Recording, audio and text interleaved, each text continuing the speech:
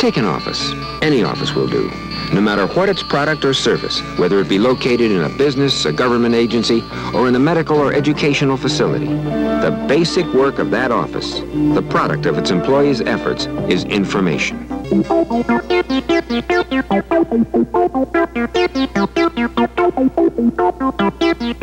Call it a paper explosion, or data overload, or asset mismanagement. The bottom line is the same. The ultimate product of the office, information, is out of control.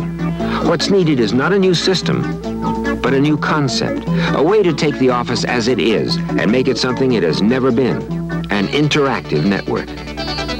This is the Ethernet cable, a passive carrier capable of accepting transmissions from various kinds of office machines and terminals and carrying them at millisecond speed to designated destinations.